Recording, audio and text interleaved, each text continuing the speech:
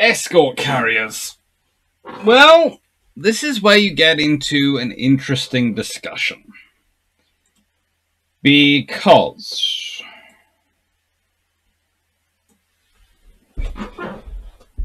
the idea, designs, development, and notable operations. Well, if this is going to be, as it is intended to be, roughly an hour long, there isn't going to be much of a time for many notable operations and many developments, but hopefully I'm going to cover it all in roughly 75 minutes for a long patrol and 3 hours in line. Roughly.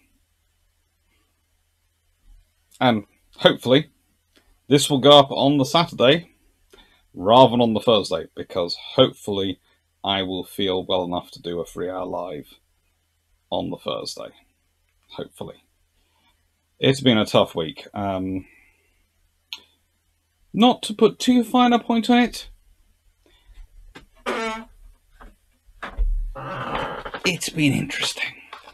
And I wouldn't have got through it without some very interesting medications.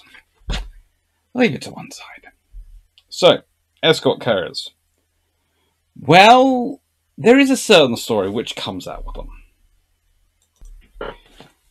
But really the best person for putting out is David Hobbs and his book, Royal Navy Escort Carriers. And it starts off with this. The Admiralty did show some interest in the auxiliary or trade protection carriers converted from merchant ships, but have given priority to larger carriers required for fleet work. These ships took up almost all the relevant allocations of tonnage under the Washington and subsequent naval treaties. For its part, the Royal Air Force opposed the increased number of naval aircraft that would have been required to embark in the trade protection carriers, which would have taken resources from its core program of bomb production. Board of Trade had little enthusiasm for the conversion of merchant ships to fulfill roles for which they had not been intended. However, in 1936, Admiralty interest took a more tangible form when the Director of Naval Construction was instructed by the 3rd Sea Lord, it's not written here, but it is Henderson who does it, and of course the Director of Naval Construction at this point is Stanley Goodall, to produce designs for potential mercantile conversions. These included Winchester Castle, a ship of 20,000 tons, 631 feet, that's 192.33 meters, long, and Wampoana, a smaller ship of 12,500 tons, 516 feet, that's 157.28 meters long. Others were also evaluated, but the pressure of rearmament, including the design and construction of the Armoured Illustrious class carriers, precluded any more development effort. Trade protection policy conferences in 1937 and 38 took the matter forward in principle, but in January 1939 it was decided not to proceed with such ships since resources were required for other more important services. Even the outbreak of war in September 1939 failed to change the situation, since at an estimated 12 months, conversions were felt to take far too long to be practically justified. SONA, known at the time as ASDIC, after the Anti-Submarine Detection and Indication Committee of World War I, was widely fitted in service escorts and was believed to have effectively countered the threat posed by U-boats on the trade routes. The 1939 edition of the Royal Navy's fighting instructions discounted aircraft as being of any value for ocean convoy defence, stating that small escort forces in aviation could be relied upon to provide sufficient security during the ocean passage. Coastal Command of the RAF and large flotillas were felt to augment the close escort in the approaches to the port. Experience showed how wrong this appreciation was, and in the same section of 1947 instructions, it was stated that carriers with a convoy provided a tactical air force for its defence. Please note, though, in 1939, when the Royal Navy was saying this, they have control of the French have control of France, and the Norwegians have control of Norway. This changes the world. Okay, the British are expecting to be have a barrier across the English Channel, which will stop submarines going out, and have French support for convoys. They're expecting to run their convoys in a southerly fashion, as far away from they can as from the northern approaches of the German submarines. The Germans don't have that many submarines at this point in operation, and the British expectation is that they will have to go out, keeping out of Norwegian waters, avoiding British anti-submarine patrols in the North Sea, through the Greenland, Iceland, UK gap, and into the North Atlantic. That is what they're expecting. Under those circumstances, they are presuming they are not going to have to deal with large concentrations of submarines. They're going to be individual submarines, and therefore Their plans make sense. They have a logic to them. We know that isn't how the world works. We know how that's not how history plays out, but this is what they think about. And in the interwar period, HMS Argus has been used in several exercises as a convoy escort. Now, if we continue on with Hobbs' introduction. In the opening stages of the war, cruisers were formed into hunter groups, some of which also included aircraft carriers to scour the oceans for German shipping and commerce raiders. A number of merchant ships were taken up from trade for conversion to armed merchant cruisers and ocean boarding vessels along lines with which the 19th century Navy would have been familiar, and which make perfect sense, because to take a merchant ship, you do not need to be a full-blown warship. You just need to have probably a naval crew and some guns fitted. Again, to be an extra picket ship. The use of aircraft carriers to provide air control over the convoys was not considered a priority, although, due to a shortage of coastal command aircraft on the outbreak of war, fleet carriers were used to hunt U-boats in what would otherwise have been used areas devoid of air cover. This ill-considered policy, using valuable assets to cover seas that might only be passed by a few independent routed ships, cost the Royal Navy dear. On 14th September, a torpedo fired by a U-boat narrowly missed Ark Royal. On 17th September, Courageous was sunk by torpedoes fired by U-29, with a loss of 518 lives and a highly trained air group. The fall of France and in Norway in the summer of 1940 changed the whole balance of the war at sea. German aircraft, including the Focke-Wulf 200, the Condors of KG-40, could range far out into the East Atlantic, locating convoys and attacking them with bombs. U-boats from the new bases such as Lorient could pass into the Atlantic more easily than their predecessors of 1914-18 and operate far from land in mid-ocean, where surface escorts were few in number and coastal command aircraft could not reach.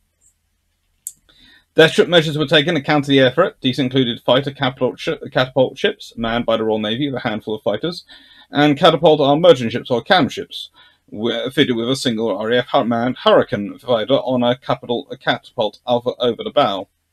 If launched out of range of land, the fighter had to ditch near the convoy with certain loss of the aircraft and possible loss of the pilots. This led to an understandable reluctance to launch in any but the most ideal circumstances. Meanwhile, British Prime Minister Winston Churchill announced his Battle of the Atlantic Directive in autumn 1940, and this gave top priority to defeat U-boats, and a series of important developments resulted, including the transfer of coastal command to the Admiralty's operational control. This need to fill the mid-Atlantic gap with aircraft was imperative, and in the autumn of 1940, Captain Matthew Slattery, Director of Air Material on the Admiralty, proposed fitting the simplest possible flight deck and arrestor wires to civil merchant ships. At the same time, Rear Admiral William Halsey, USN, warned that the US Navy would require the conversion of civil merchant hulls to augment the fleet carriers for training and transport should the USA be drawn into war.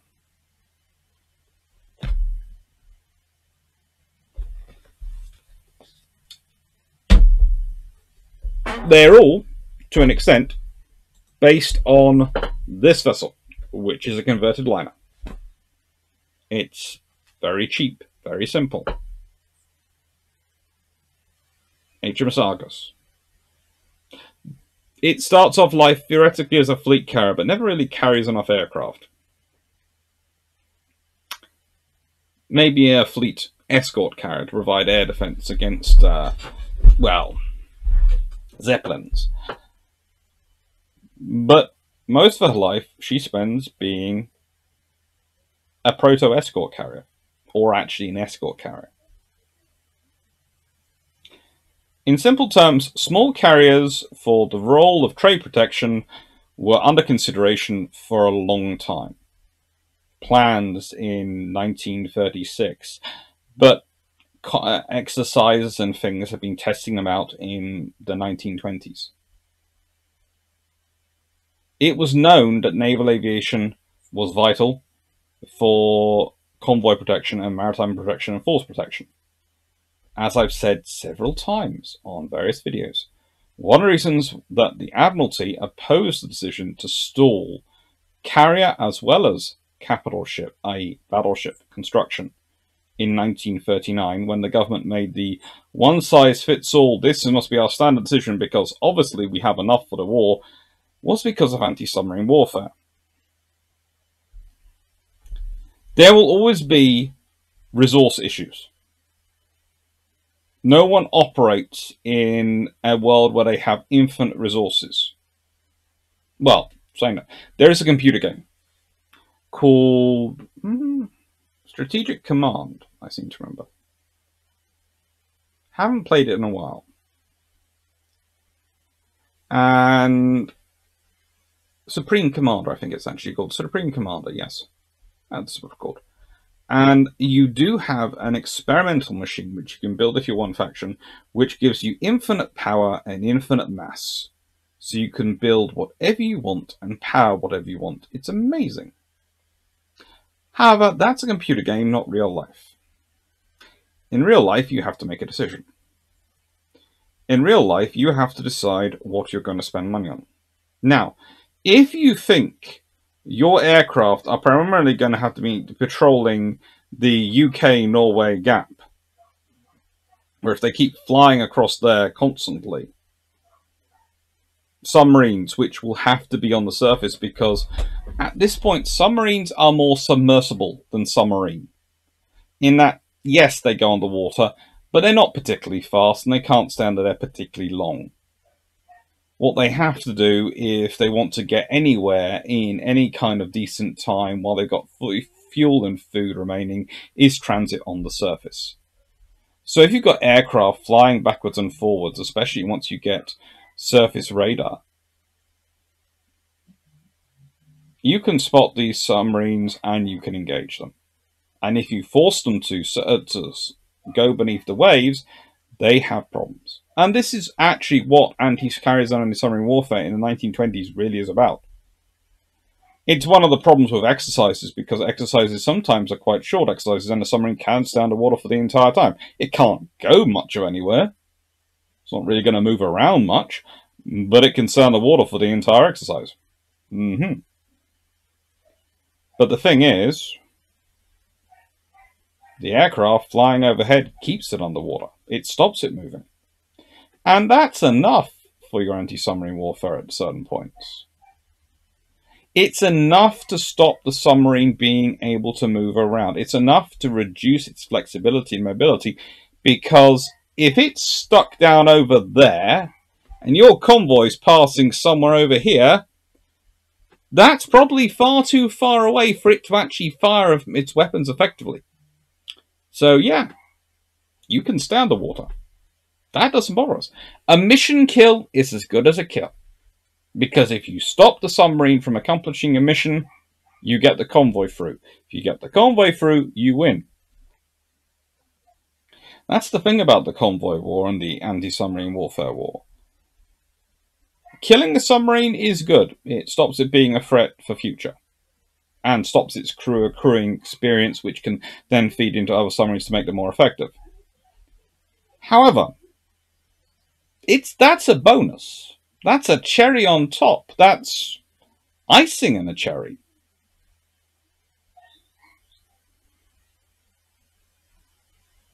The cake, the filling, that's getting the convoy through. That is literally the convoy arriving with as many ships as possibly intact and able to deliver their supplies. That's what you want. When people argue this with me and they go, no, you're supposed to be killing submarines, etc., I turn around and go, so if you are the convoy commodore and you arrive in Liverpool and you turn round to the admiral and go, it was a very successful convoy, sir. I lost all 50 of my merchant ships, but we sank 20 submarines, would they be happy with you? No, they wouldn't. However, if you turned round to your admiral and said, sir, we got all 50 merchant ships across, but we didn't sink a single submarine. Hooray! That's the metric for winning the convoy war. It's not how many submarines you sink, it's whether or not you get the convoy across. And that's also the metric for anti-submarine warfare in the 1920s, if we start looking at the aircraft being used, the Fairey 3F. 100-pound bombs, anti-submarine warfare, 100-pound bombs. They are what are developed in this period, and you sit there and go, well, what damage are they going to do? Well, if your submarine is on the surface, and they do hit them, they could cause some minor damage. I mean, I'm not expecting much. But the thing is, any damage they do cause is going to worry the submarine's crew. Again, the submarine has the surface raider's Achilles heel. But it's worse. A submarine which is on the surface is exposed. A submarine which is damaged doesn't want to be underwater, because if there's been damage to the pressure hull, etc., they need to repair it if they want to try and get home, because there is nowhere for them to pop in to get maintenance and support. So a submarine which cannot dive is dead, because if it's caught on the surface, there ain't no way it's getting out alive.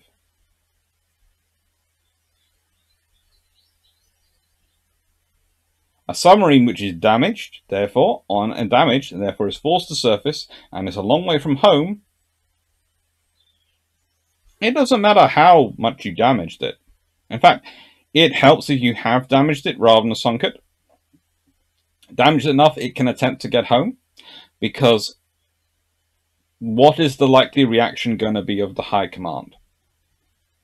I know they abandoned the Africa Corps, etc., and the Italian troops in North Africa. They didn't send the supplies, the personnel that the British were expecting them to try and evacuate them. But they weren't like that with their submarines. The Kriegsmarine wasn't like that. They would send people out to protect them. They'd send other submarines out. They'd send aircraft. They'd send motor torpedo boats. They'd send their destroyer flotilla. You would want to damage a ship, damage a boat, enough that it had to be escorted home, because that could give you more kills. This is, of course, not worked out. Known in the 1920s, this is what will happen. But in the 1920s, the British are working on anti-submarine warfare.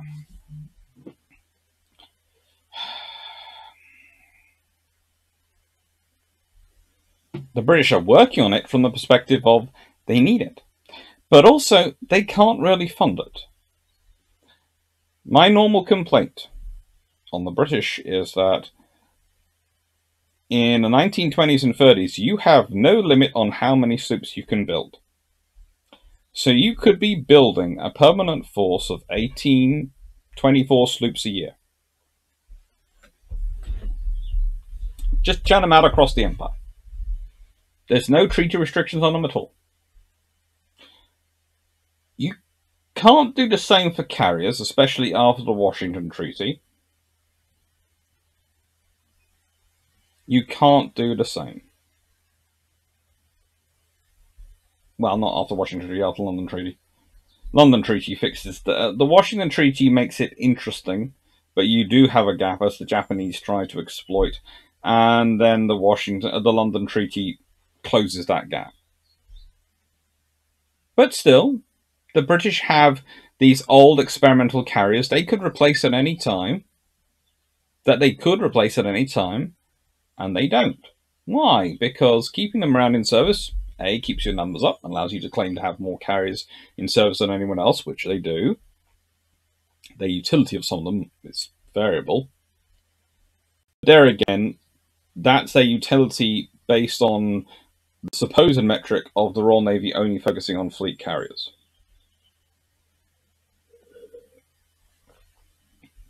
Argus, Hermes, they're not really good for much. They're not Eagle or Furious, certainly not Courageous and Glorious or Ark Royal. What they are good for is exercises, is testing out, is working out how you're going to convoy, how you're going to patrol, how you're going to protect against surface raiders. Because that's the other thing carriers are useful for. Watching for surface raiders, scouring a large area of ocean. And again, we know that the surface raider threat is largely handled. That the Graf Spee gets sunk at the Battle of the River Plate. The Deutschland gets ordered home to change its name because Hitler's worried about Germany getting sunk. that Scharnhorst and Gneisenau come out and do a epic raid, which almost results in Gneisenau having a very nasty fate at the hands of HMS Rodney, which, for half a knot more, could have caused complete and utter uproar for just half a knot more. We know that when Bismarck comes out, she secures victory at Denmark Strait, but ultimately gets lost. We know all this. We know the surface radar impact in World War II. But in the 1920s and 30s, they don't. And those are just the big warship surface radars. There's also things like the Cormoran, etc., which go around. Again, having these escort carriers, having smaller carriers around all over the place would have been incredibly useful. But they require tonnage under the treaty system, and they require funding from the Treasury. And if the Royal Navy didn't even get funding from the Treasury for something they did have the tonnage for, i.e. sloops, trying to get it for escort carriers, very, very difficult. Now, I will say that the fact that the debates had gone on to 1939 is interesting. And I will point out that HMS Unicorn is ordered in 1939. And that, of course, is a forward aviation support ship, not an aircraft carrier.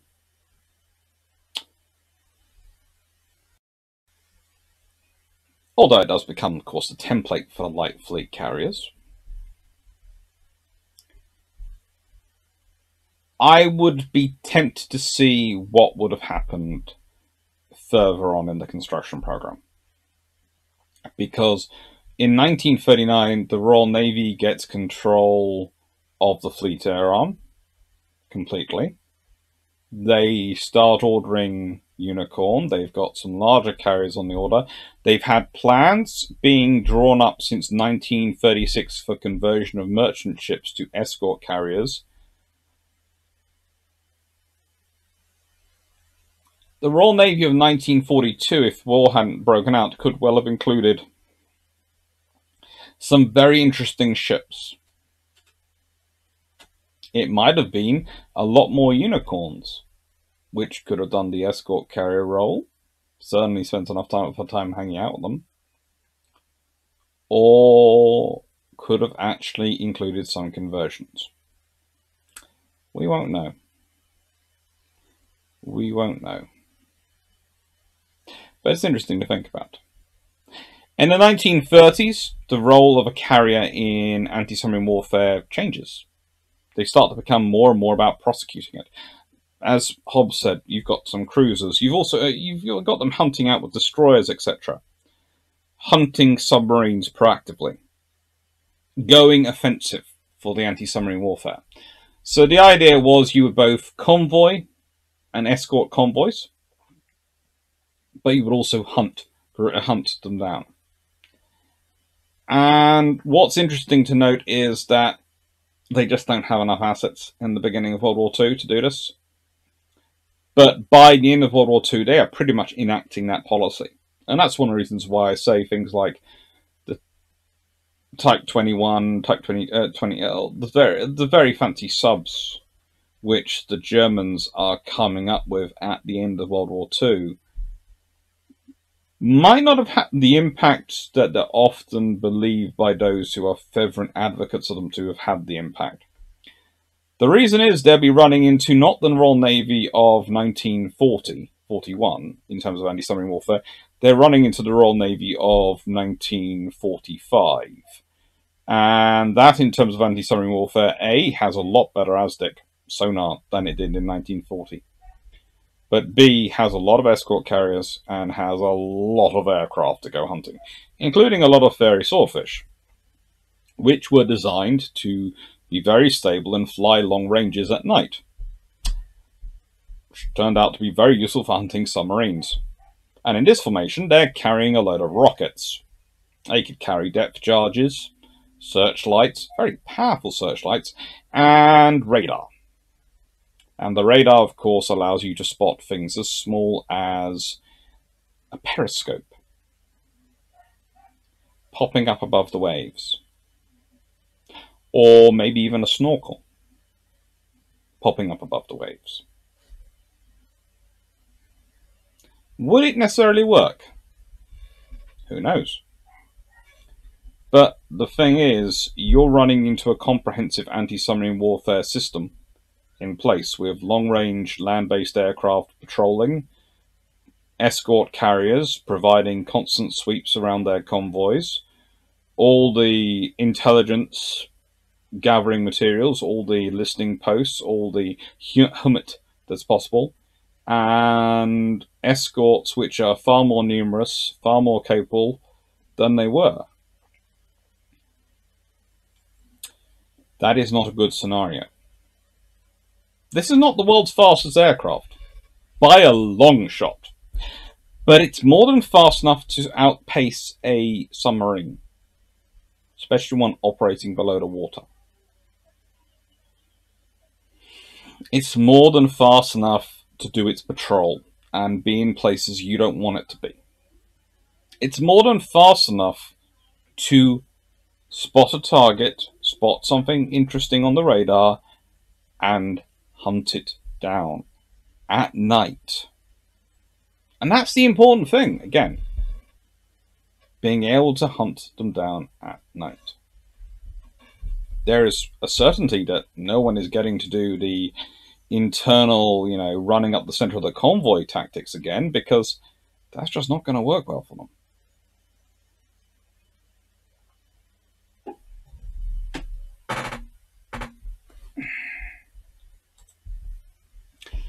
And this is HMS Unicorn, which I discussed earlier. Again, one of the ships delayed. She is laid down in June 1939. She isn't launched till November 1941. And then she's completed in March 1943. She's one of the ships which suffers most from the delay putting on aircraft carriers and aircraft carriers and capital ships in favor of escorts. Now, again, you can understand this, but this ship's being built by Harland Wolff in Belfast. She's not going to get bombed as much as the ships being built in Newcastle, etc. So you could build her quite quickly. Excluding her armament, she would cost £2.5 million.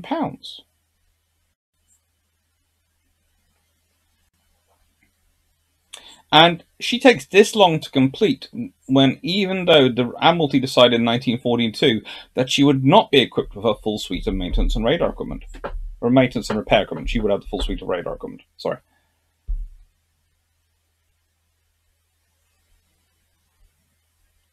So she's actually completed closer to a carrier than a maintenance carrier or forward aviation support ship.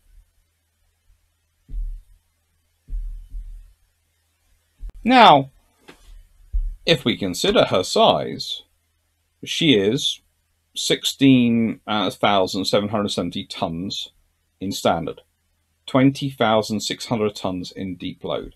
So she's far bigger than Argus, which displaced 14,680 tons in standard and 16,028 tons in deep load, or the first escort carrier, I would argue, HMS Audacity, which was 11,000 tons.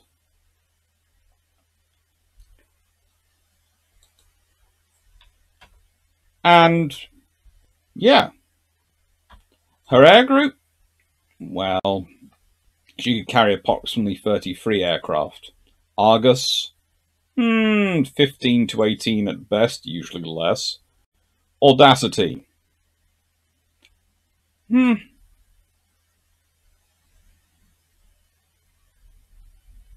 8 in storage, 6 in operational use, as a rule. And those were stored on the flight deck for Audacity. Unicorn had a hangar.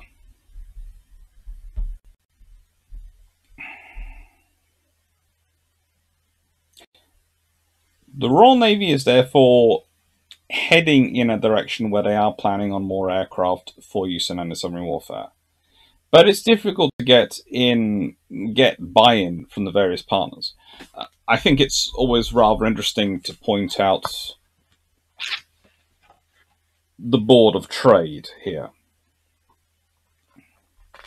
And the fact that sort of the Board of Trade are not that keen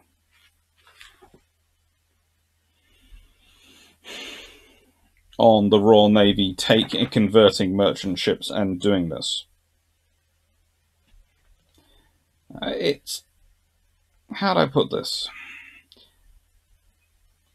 Hobbes's phrase is the Board of Trade had little enthusiasm for the conversion of merchant ships to fulfill roles for which they had not been intended. Yeah, I can understand the Board of Trade going, we want you to focus on using warships for a warship role and not nicking our ships. We don't have enough ships as it is. But, and I say this with well-meaning intent, this puts a problem for the Royal Navy.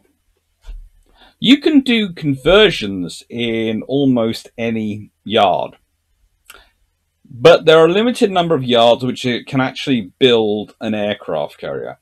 And if the Royal Navy is building an aircraft carrier, then there is the cost, and there is going to be need of, well, should we waste our money building a small carrier when for not much more money, because considering all the facilities we probably put in an actual built carrier, especially pre-war, we could probably get a bigger, more useful asset which could also do fleet work, i.e. a unicorn-sized vessel.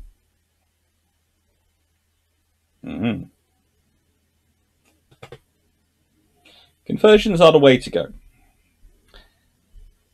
Unless you're in wartime.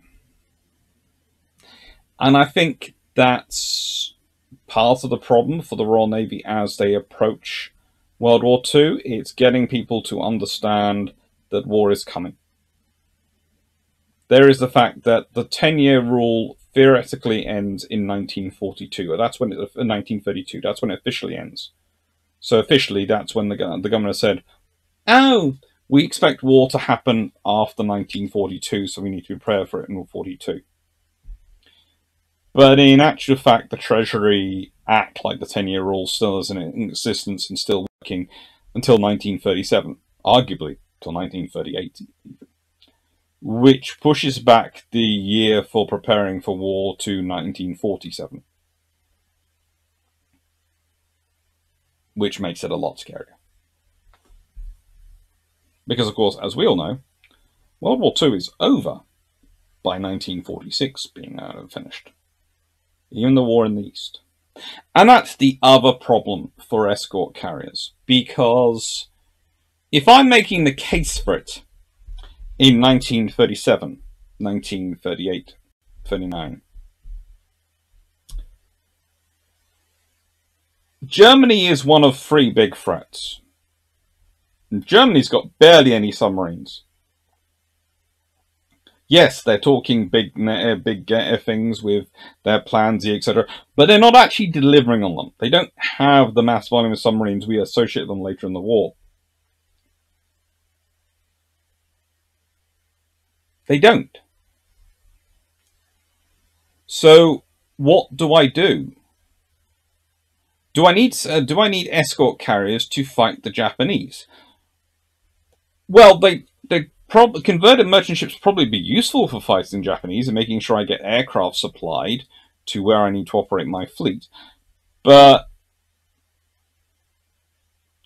I can probably take the time to convert those when war starts, because I'll first have to move the assets out there before I have to sustain them. And, yeah. That's fighting a Far East war. And there are actual admirals going around going, "Oh, We probably won't be able to do that under this circumstance. And this circumstance, i.e., if we're fighting in war in Europe, will we be able to send a full fleet to the Far East? Ooh, that's an iffy one. What happens if I'm fighting Italy? Do I need escort carriers for that? Well, probably not, because I'll probably seal up the Italians in the Mediterranean and just send the merchant ships around there. Why would I send them through the Mediterranean if I'm fighting the Italians? First of all, I beat them up in North Africa, along with my French allies, who will of course be fighting alongside me. And then once we kick them out of North Africa, if we need to do any convoys or any merchant ships through North Africa, we just hug in through the Mediterranean, we just hug the North African coast, and they'll have friendly air cover the whole way. There is a lot of logical thinking going on. Not even a worst case scenario, really. It's the worst imagined case scenario. The idea of France falling out of the war, of Norway being conquered, is just not thought about. Just not considered as a likely possibility. Why? Because the France put up with the whole of World War I, fought the whole way through. Why would you expect them to fall out? One of the interims you have before the escort carriers really come into production is, of course, the Max ships. Their first generation are pretty interesting. They approximately 8,000 tons deep loaded, 12 knots, 4 aircraft carried, crew of 107. They did have a hangar and lift, which was unusual. It was unusual. Most of the rest didn't. And one of the other things that's sort of interesting when it comes up is when you start talking about the British escort carriers versus the Americans and how they're converted. People always seem to go on about washing machines, and I go,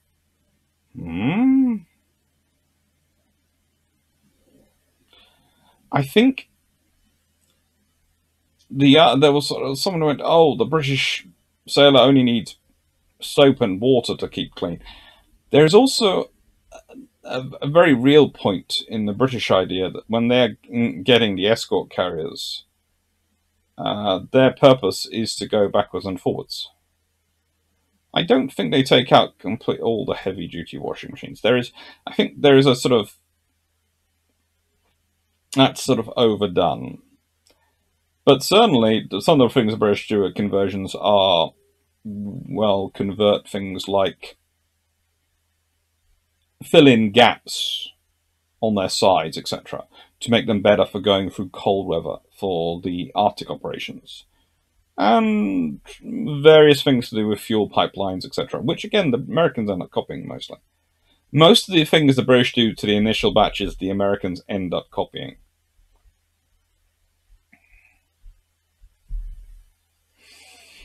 Audacity. Audacity is the first of the escort carriers. And she's special. She is, well, starts life as the SS Hanover. A German vessel, which is captured in the West Indies in March 1914. Then she's renamed Sinbad, then Empire Audacity, then becomes HMS Empire Audacity, and then HMS Audacity. She has a very short service life.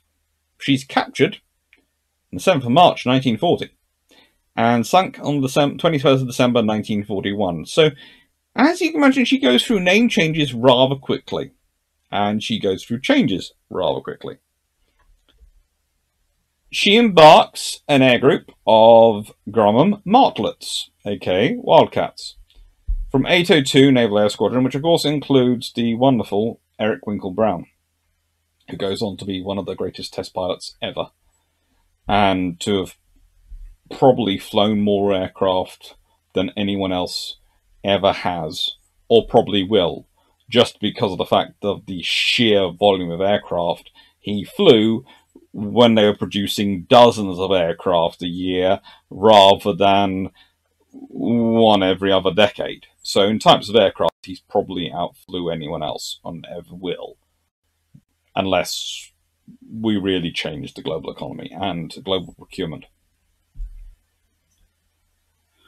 Now, in her short life, which pretty much as a warship lasts from July 1941 to December 1941, from the 31st of July to the 21st of December. So we are, we're talking less than 5 months. She escorts 4 convoys: OG-74, HG-74, OG-76, and HG-76. And her main purpose is not anti-submarine warfare. No, no, no. She is there to take out the Focke-Wulfs. She's there to take out the Condors. And she does this very well, thank you very much.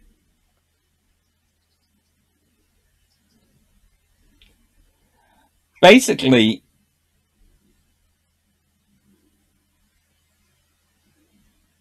her purpose was not anti-submarine. It was take out the aircraft. Why take out the Focke-Wulfs? Why take out those reconnaissance bombers? Because if you took them out, then the submarine wolf packs were less likely to find you, because their reports were guiding in the submarine wolf packs. And if you were taking out the reconnaissance aircraft, you then gave the lovely people at Bletchley Park more plausible deniability, which is useful because, trust me, the most important thing you need for intelligence protection and to protect especially the signals analysis, let alone the code breaking going on, is plausible deniability. Because if you guide around too many wolf packs using the knowledge of the radio, knowledge that your ability to, well, your signals analysis for starters, let alone actually cracking their codes, the signals analysis departments were actually showing you, then you would have a problem. You kind of reveal your hand. But if you start shooting down reconnaissance aircraft and stopping them from reporting, or making sure their reports are inaccurate, suddenly there is an obvious reason the German High Command has to believe why they're missing convoys. It's there staring them in the face. It's the obvious thing. Which is why it's kind of interesting how she ends up dying, because the Germans are ordered, well, they basically tell their submarines that if they see her, sink her, because she's causing so much problems. And she's been in service for just a few months. It's kind of like, she's sort of going, hello, me and Ark Royal, we're a club of 2. Both of us have been you've been ordered to go and sink. Ark Royal, the big famous strike carrier, and Audacity, the escort carrier. Although, interestingly enough, Captain Lieutenant Gerard Begat, in charge of U-751, which fired the torpedo which sunk her, thought he was sinking an illustrious class aircraft carrier. And that's what Nazi propaganda described her as. In actual fact, she was, of course, a converted German merchant vessel of 11,000 tons rather than the 23,000-ton illustrious class, but, again, the Royal Navy's always happy for the Germans to be announcing that they've sunk far larger ships than they have, because when they turn up, it's kind of... The Germans either have to admit they haven't sunk them, or they have to claim the British have built more of them than they have, or the British are magically building more of them than they have and renaming ships. Either way, it helps cause more problems for the Germans than it does for the British. So really, the Mac ships, Audacity, the work of Argus at this point in the war, have all added up to showing the value of escort carriers. The Americans, remember, were approaching merchant carriers from the point of view of supplying aircraft to their fleet. The British had certainly looked at them from that perspective in the 1930s for war against Japan, as well as for convoy escort as well. If we consider some of those earlier plans talked about, the ones especially when it comes to Winchester Castle. That was really looked at from the perspective of its utility for multiple operations. And at 20,000 tons, that's a big ship. That would have been the size of, well, not far off Unicorn. Then, let's be honest, it would be heavier than Unicorn and not far off the size of Illustrious class.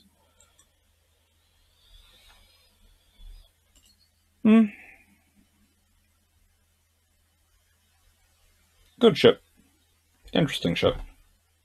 The Unicorn, of course, is 195 meters long, 0.1 meters long, and Winchester is 192.3 meters long. So, yeah, they'd have been about the same size. So now come in the escort carriers, and the question is what to use them for, how to use them. Convoys will already be sailing at this point. The British have developed a sort of layered approach to convoys, where you find a mixture of escorts, providing close protection and distant protection. And there's a debate how you use escort carriers within that. When it starts out with HMS Audacity, she wanders around the convoy quite a bit, and she's actually sunk because she's illuminated by a snowflake flare. So she's lost thanks to a snowflake. And the flare's put up to help the merchant vessel see what it thinks is going to be attacking it, and what it does is illuminate her beautifully, allowing the German submarines to spot her in the dark.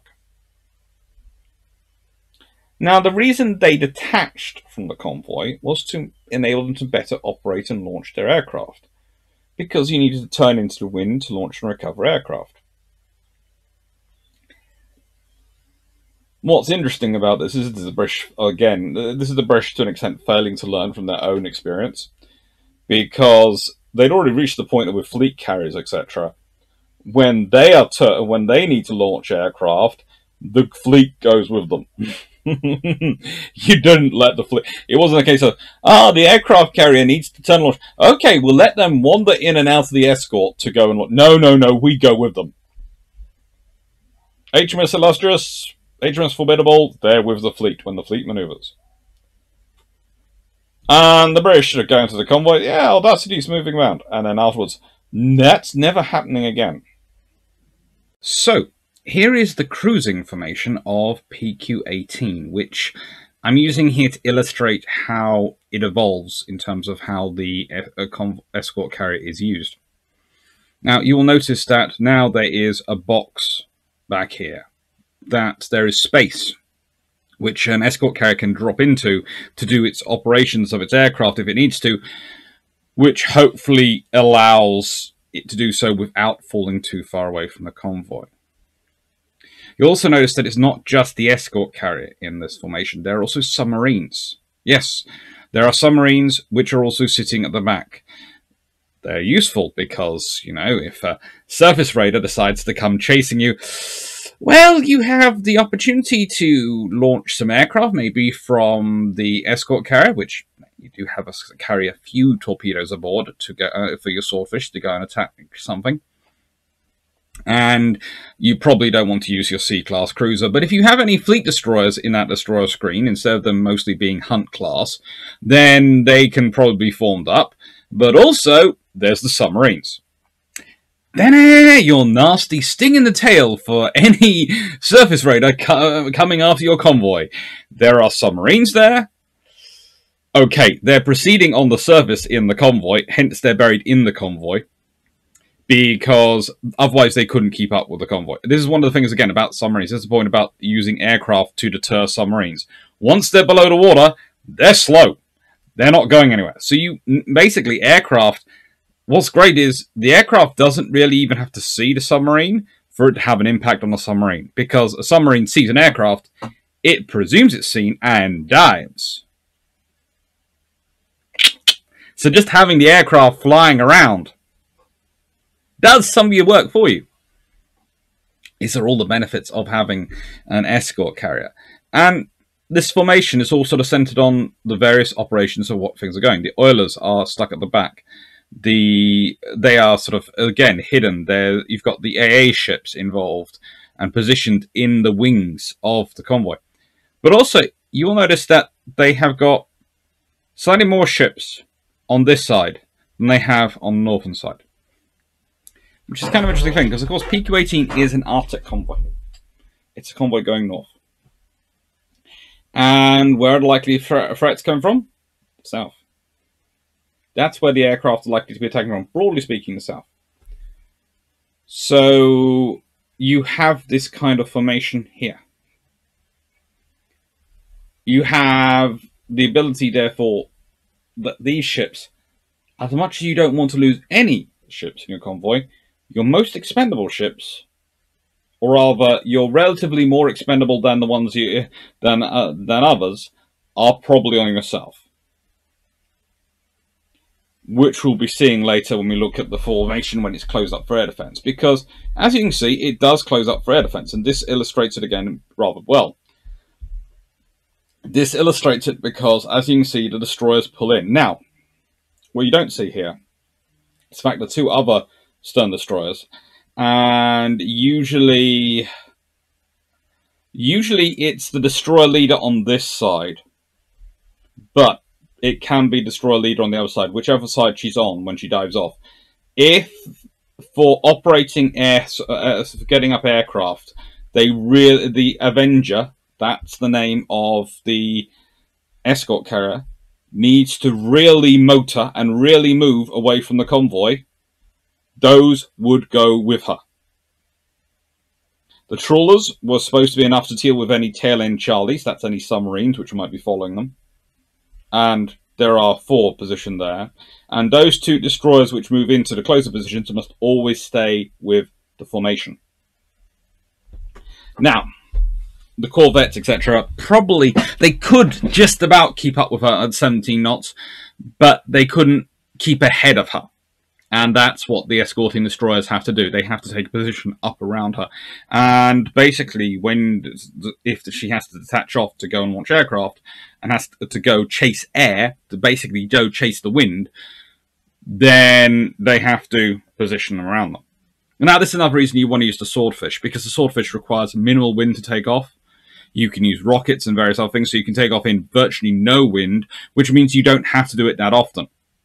This is one of the reasons why the Swordfish doesn't get replaced. It's because it basically is the biplane version of a helicopter. It's the slightest breeze. Hello, we're airborne! Hallelujah! That's what makes... This is one of the things that makes the escort carrier actually work, is the Swordfish. Again, that thing that people write off as being a reject from World War I, as something almost pointless. Really, really useful. But you also notice that Avenger has a second spot, because usually she'll be moving around in the box, which I described at the back. And if there's any air attack detected coming inbound, which are most certainly detected by her radar or the radar on the air defense cruiser, because they're the longest range radars they're going to have, then she'll move into whichever spot is closer to her, either into her first position or her second position. This is to try and hide her amongst the convoy. Now, of course, the first position, the northerly position, is far safer, because that's the away from the enemy side. The southerly position is the most exposed. And again, I'll be showing you why that's the case when we're talking through PQ-18 later. So this is how you manage an escort carrier within a convoy. Now, her purpose is to basically maintain a consistent operation. It doesn't matter how many aircraft she can launch. If she could launch a full Alpha Strike, wonderful, but with only 1 catapult, that's highly unlikely. This doesn't matter with her construction. She also probably doesn't need to, when doing convoys, the escort convoys, doesn't need to be at sea for that long. And this is something which the Japanese had also figured out. This is Tayo, which is one of their first escort carriers, which is a conversion as well. And she really simplifies this approach in that she is very much focused, first of all, on ferrying aircraft, and then on being used to actually escort convoys. Now, that's rather interesting, because again, as I said at the beginning, and as I said in the live, ferrying aircraft is a big thing. It's where a lot of the ideas for these ships come on. Because when the British are talking about war with Japan in the 1920s and 1930s, they're looking at converting ships into escort carriers, principally to be ferries. The scenario where you need escort carriers for anti-submarine warfare, which again they do look at and do experiment with thanks to Argus and Hermes, is war with Germany. And again, that's a war with Germany, and I know I'm saying this a lot, but this needs to be quite clearly made. It's based on a war with Germany analysis where France doesn't fall and Norway doesn't fall.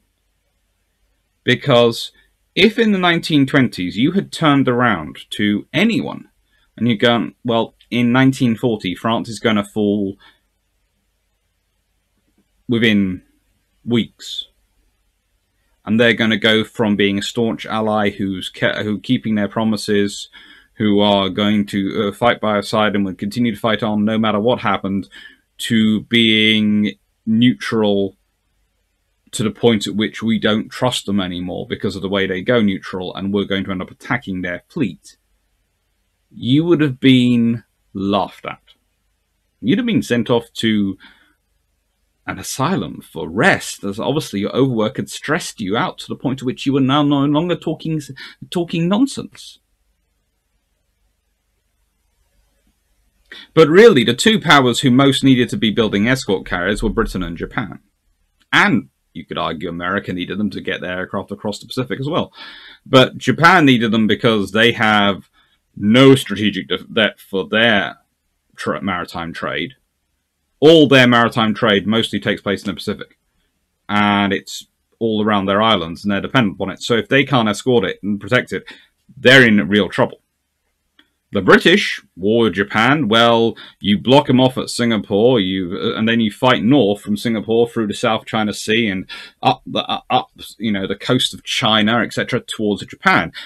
In other words, all your trade in the Indian Ocean and the Atlantic should be safe, because how are they going to get to it? Maybe surface raiders. But in that case, you're going to have old cruisers wandering around the world, probably C and D class vessels, which should be enough to deal with most surface raiders, anything that gets past them. If you're Britain, fighting Italy, well, they can be still up in the Mediterranean. That's not going to cause you any trouble in terms of protecting your trade. Japan, as I said, far away. Germany is the only one who can potentially cause you trouble. Potentially. And then they've got to, well, you'd presume you'd be fighting alongside France, so you'd block off the channel, and you presume Norway would be at least a neutral / beneficent neutral, in which case you could be patrolling right up to their coast with ships and aircraft. That's going to keep submarines down. And as I said, the more you can keep a submarine's head down underwater, the shorter you make its range, because it needs to be cruising on the surface to charge its batteries. It needs to be cruising on the surface to be able to operate at best speed, and needs to be cruising on the surface to be able to get its best range. If you make it have to pass underwater for a large chunk of it getting out to its operational zone, you're going to cut down its operational radius. And this is the point about getting Norway versus getting France. Norway, you're still going to have to go underwater quite a lot to get past significant patrols. France, you're straight out into the Atlantic. There is a big difference. On the map, it says it's not that much different from Norway to America than France to America.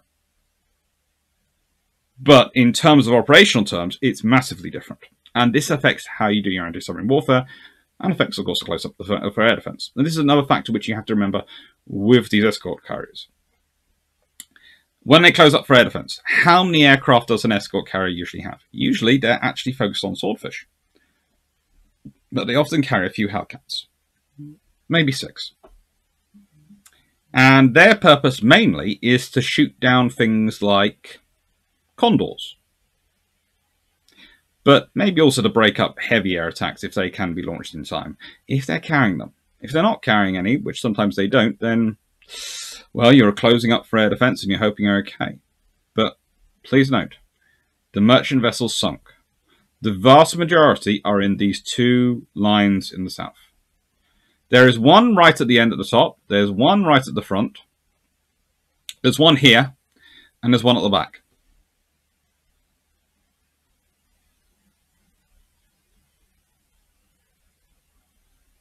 This is why they close up for air defense. This is why it's also important to keep that escort carrier preferably on the top side, on the north.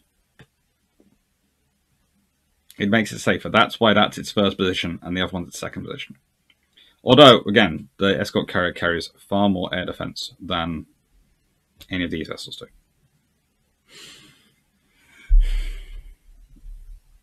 It's something which comes with experience, but it also is to an extent known about pre-war, and that's what makes the whole debate about resources and resource allocation. You're talking about fighting as a whole nation and a whole national war effort and where you're going to allocate the resources.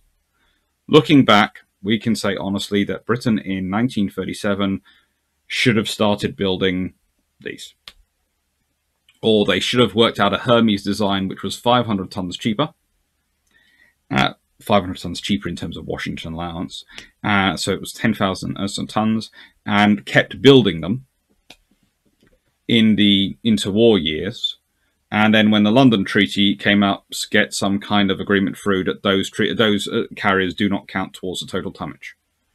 Or they count towards a separate tonnage. Carriers up to, let's say, 11,000 tons or 12,000 tons, let's say they make it 12,000 tons, would count towards a different tonnage than those ones which were allowed up to 27,000 tons. Or you could make it 13,500 tons. You could say you can have 135,000 tons of 13,500 ton carriers and 135,000 tons of 27,000 ton carriers, and then watch the British try and figure out what they're going to do. That would have been a sensible thing, but that's all with hindsight and with knowledge. As it was, they didn't. And so we end up with a scenario where you don't have escort carriers, you don't have them available at the beginning of the war. You also have the scenario you don't have the sloops at the beginning of the war. But no. Oh well.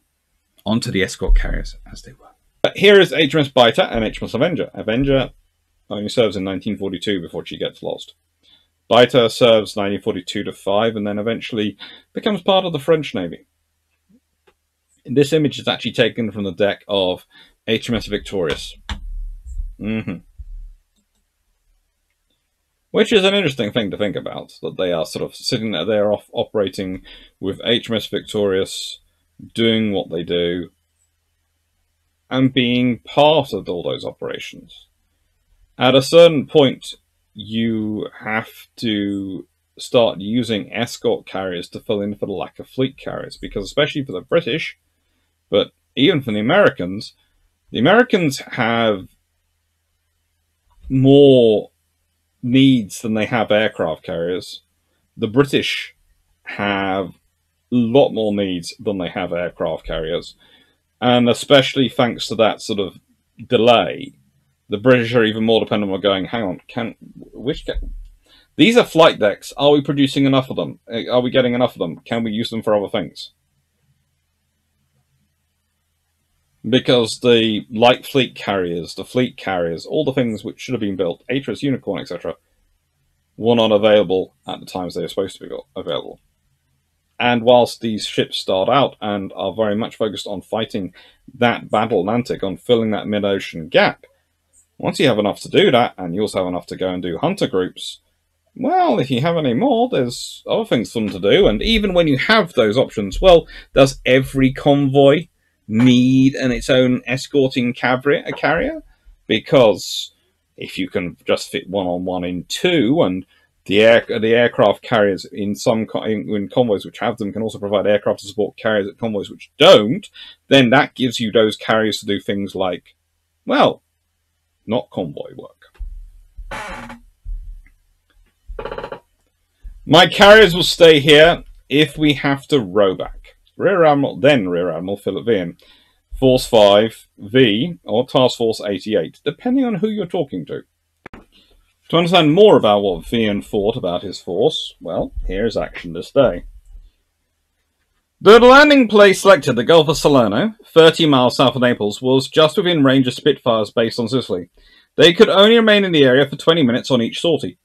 Consequently, only 9 fighters at a time could be provided, out of the numbers then available. The Admiralty therefore dispatched to the Mediterranean Fleet a force of 5 carriers, Unicorn, Smaller, Battler, Attacker, Hunter and Stalker.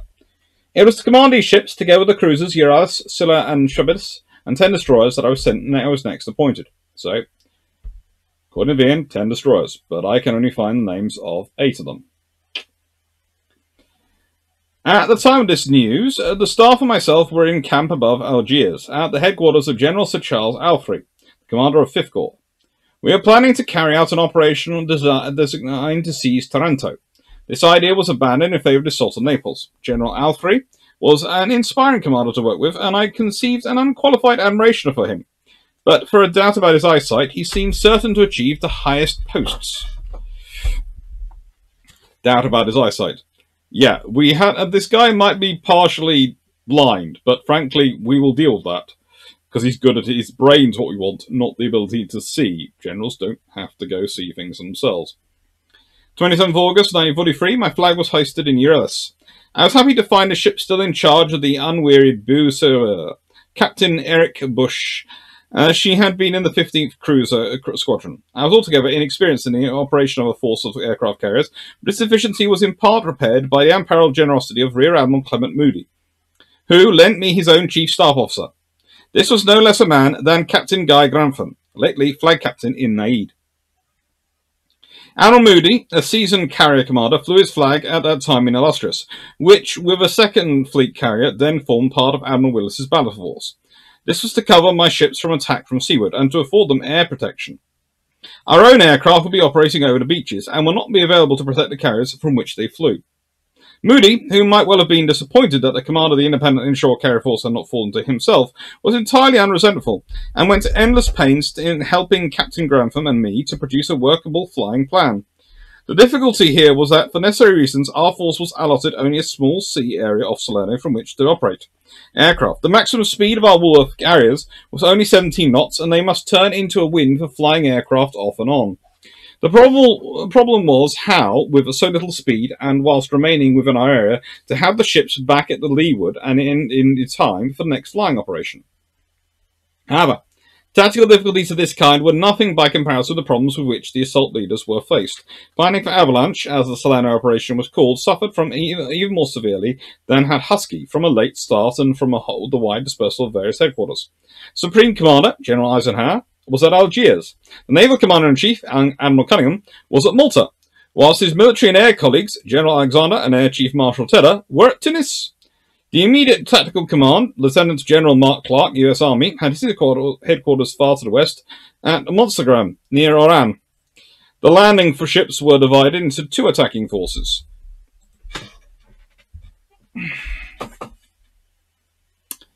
Under the overall command of Vice Admiral Hewitt, U.S. Navy, who had the title of Naval Commander Western Task Force, the Northern British Attack Force was commanded by Commodore G.N. Oliver. The Southern American Attack Force was commanded by Rear Admiral J.L. Hall, U.S. Navy. The Americans were fortunate in that both their admirals were based at Algiers, together with their military and subordinate naval commanders. Commodore Oliver, on the other hand, had frequently to obtain decisions from Naval Commander-in-Chief at Malta and to coordinate them with the Supreme Commander-in-Chief's planning staff at Algiers, with his military commander and senior naval officer landings at Tripoli, and with a subsidiary naval commander at Bizerta. The Bizerta post was held by Rear Admiral Richard L. Connolly, U.S. Navy, who, although senior to Commodore Oliver, had generously volunteered to serve under him in command of a group working on the northern flank of the British sector. It was not surprising, with such a scattered command, that Commodore Oliver subsequently reported that, by superhuman efforts of all concerned, under conditions in which I hope combined operations will never again have to be concerted, the Northern Attack Forces and senior naval officer landing orders were ready to be issued by the 20th of August, by which time the first copy of the Commander-in-Chief Mediterranean's orders had been received, and the incomplete copy of Naval Commander Western Task Force's orders. Fortunately, my own force, still designated V, was not deeply concerned with the many details of timing and routine which were so vital a part of orders for the assault forces. Our duty was to act off the Gulf of Salerno from the first light of D-Day, the 9th of September, providing fighter patrols over the beaches through daylight hours until the airfield at Montecovino was captured and the RAF fighters established there. This was expected to be on the second day of the assault. It wouldn't be on the second day of the assault. It would not be till pretty much the 4th day of the assault. As is traditional, things go wrong.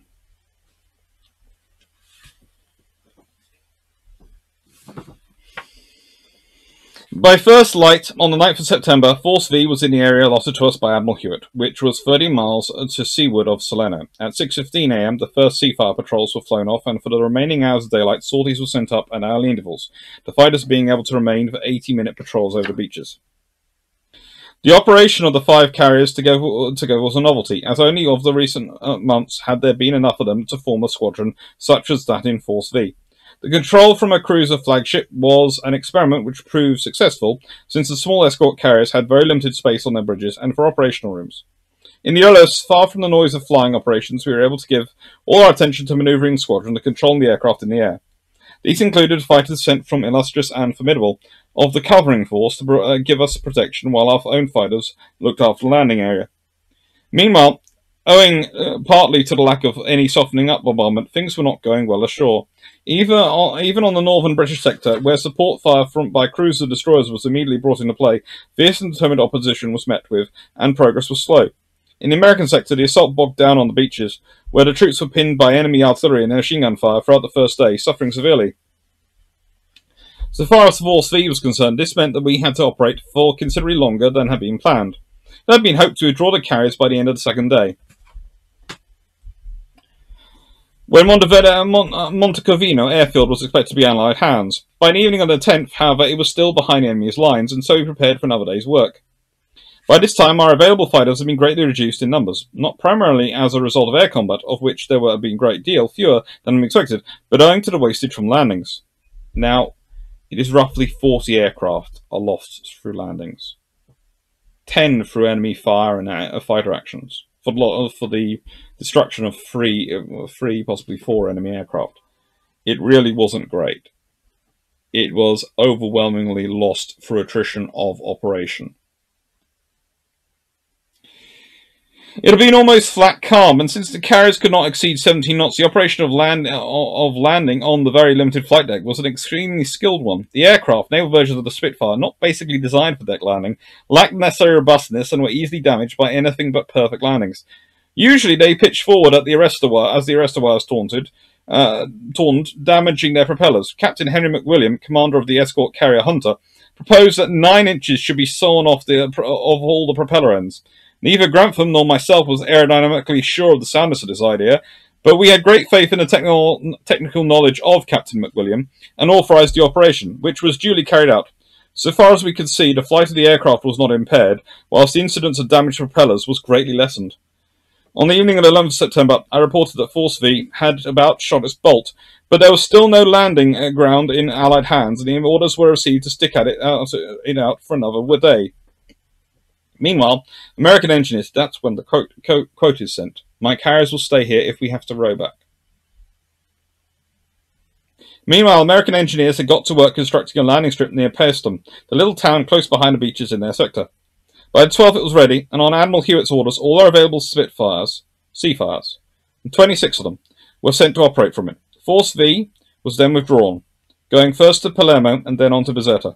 It was fortunate that the Germans did not bring their tactical bombers to the aid of their troops in any great numbers, or our little force of naval fighters would have been hard put to ward them off.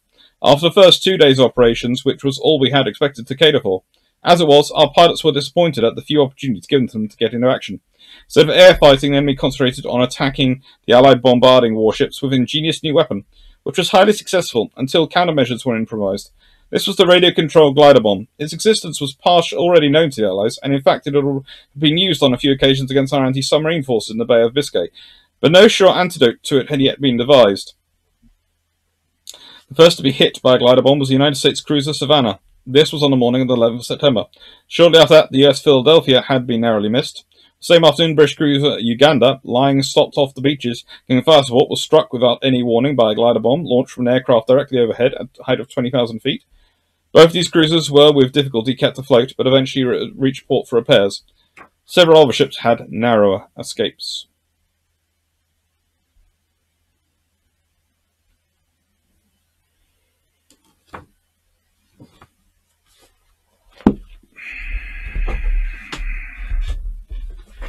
So, amphibious operations, and they end up doing the same in the Indian Ocean. The Indian Ocean ends up being an entirely escort carrier force, blasting away at positions in support of the army advancing through Burma. This is something which escort carriers get used for time and time again. They are better at doing it when they have ability to maneuver, but honestly, they're even better at it when they don't have Seafires. When they had to use Seafires, you needed space to maneuver them. You needed to be able to give them speed. You needed to keep them operating. And these are all things which are learnt as time goes on. But again, you do not always have the time, you do not have the resources, and you don't always have the space. And all these things have to be balanced. At Salerno, the space is incredibly limited. And I would like to know what the last two destroyers were named, because Vian says he has 10. Probably does. They're probably British. But I know about Cleveland, Halcombe, Atherstone, Liddesdale, Farndale, Culp, and Sizek and Gorajek. But I do not know what the last two were. The Battle of Samar. Now, this is one of those operations which really shouldn't happen. Taffy 3 has a strength of 6 escort carriers, 3 destroyers, 4 destroyer escorts, and, well, there are also aircraft available from Taffy's 1 and 2.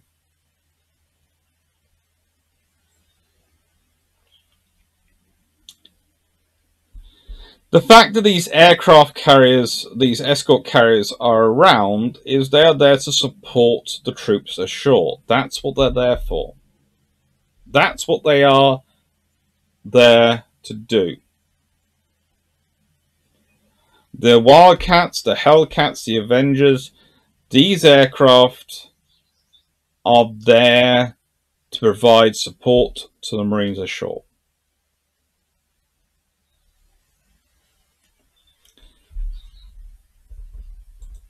When the carriers come under attack, and remember it's the Taffy 3 carriers which come under attack. The Taffys 1 and 2 are far enough away, they aren't. So they launch their aircraft as well. There are 400 aircraft involved in strikes on the Japanese from all these carriers. But we can sort of consider what happens to them. The Japanese were firing armor-piercing shells, which often went straight through the escort carriers without detonating. And they managed to dodge and absorb the shell fire quite well and down attacking aircraft quite well. They didn't all survive. They did not all survive. I think St. Lo is sunk because she's hit by a kamikaze. And it was the first organized kamikaze attack. You have White Plains survives. Gambia Bay is sunk by naval gunfire, the only one in World War II to be lost to gunfire. Cannon Bay, well, was the trailing ship in the Escort Carrier van during the turn to the south and came under intense fire. But she managed to survive, amazingly. Kitcombe Bay escaped undamaged, and Fanshawe Bay managed to survive. When was the one which sunk? Was it just 2? Yeah, only 2 were sunk. I thought it was 3 for some reason in my head.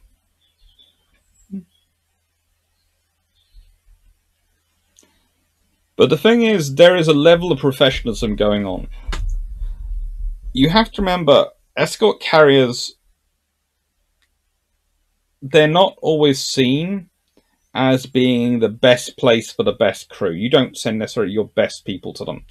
You would send those to your fleet carriers, to your force formations. Again, it's kind of like destroyers and escort destroyers and corvettes, etc. You might presume it's not your best people, but they don't know that. And they will often work very hard, and especially when their lives are online, it's amazing what they'll produce. These carriers, they fly off their first strikes with their anti-ground munitions, their ground support munitions, to attack the carriers. There are aircraft doing dry runs at Japanese ships. to try and drive them off. And a dry run means you have no weapons left. You're just diving in as if you are attacking with weapons. You often don't even have machine gun rounds left, let alone bombs, and you're just diving in to try and to make the Japanese think they're under attack by more aircraft than they are, to distract the AA gunners.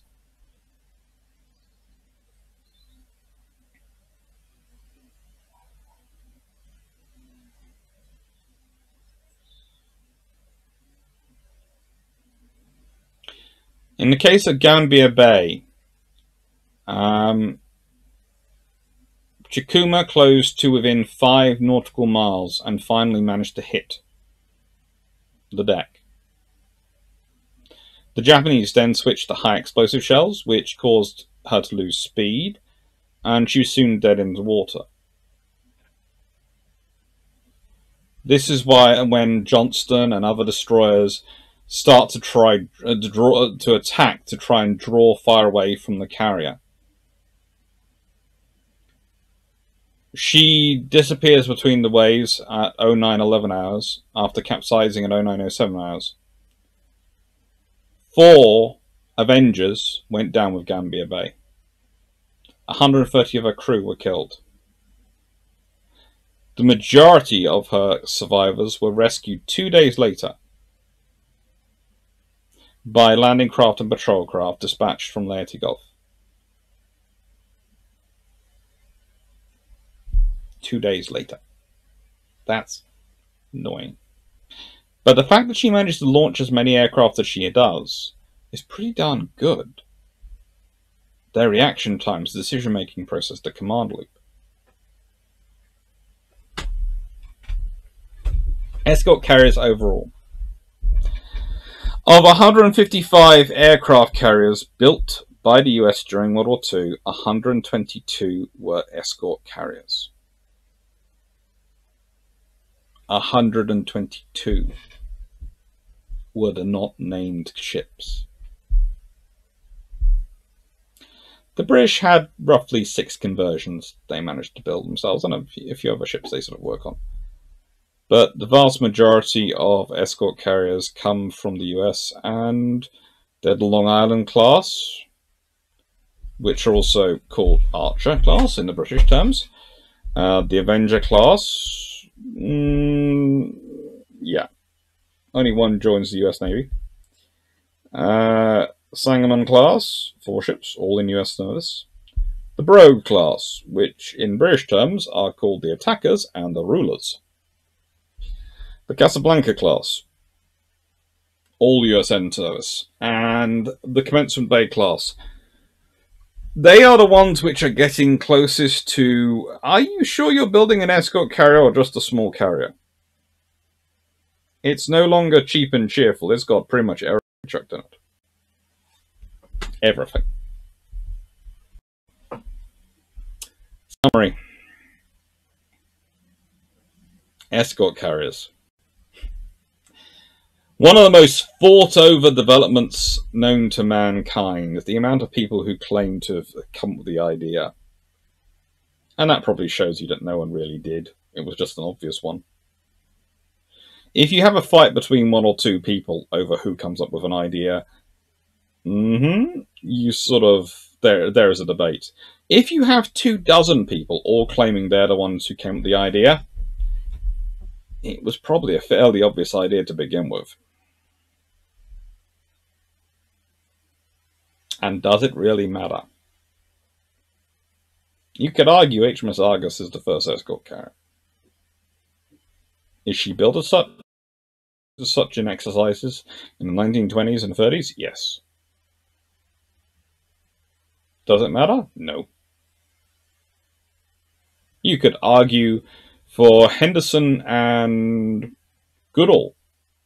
After all, in 1936, they're the ones drawing up plans. But not really, because they're not talking about this as being something new or something innovative. They're talking about it being something that they should have actually done a while before, because they all knew.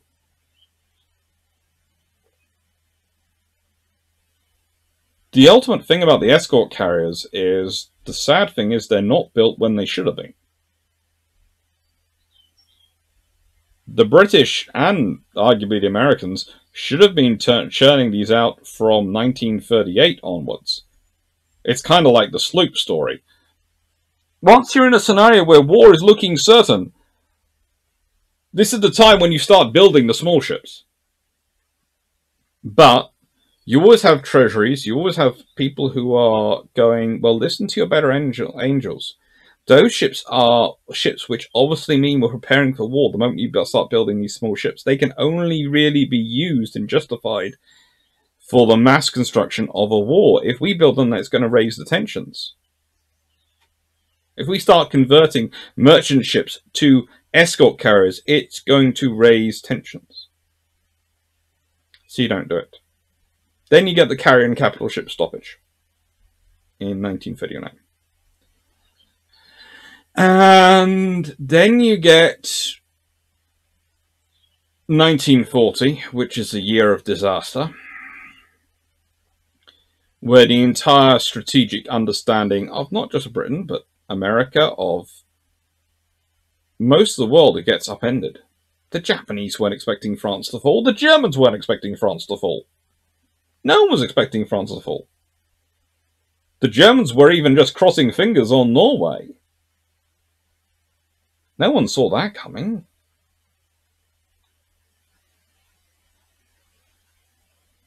This is combined with the fact that, yeah, the bomber might get through. Does that mean your enemy crumples? No. Oh, sugar. An entire basis of belief gets destroyed. And the fact is that that basis of belief then has always depended upon the idea of, first off, when Gilliard Douhet wrote it, of using biological warfare loaded up with bombers which are bigger, carry bigger loads than even bombers we build today. Nowadays has shifted into the nuclear realm, and especially after Nagasaki and Hiroshima. But that's kind of such an overwhelming power. If you use it, do you want to use it?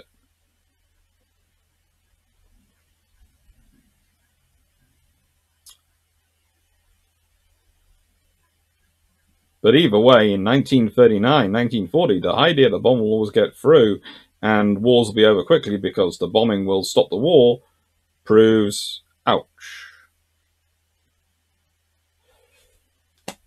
And if you're operating under all those assumptions, if you're operating on the assumption that if you're fighting Japan, you won't need escort carriers.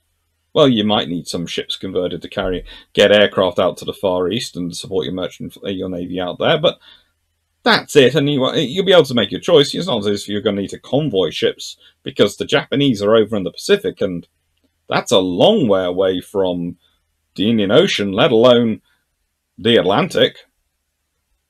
And if you're fighting the Italians, well, you seal off the Mediterranean, send in a war fleet, beat the Italians up, and then, peace reigns. And where are the Italian ships going to go? Where are they going to be attacking convoys? The only scenario you need and really justify escort carriers from a British perspective is fighting the Germans. From the American perspective, it's fighting the Japanese, but it's supplying your fleet in wartime. And it's such an obvious need for wartime that you aren't going to get it past the Treasury in peacetime.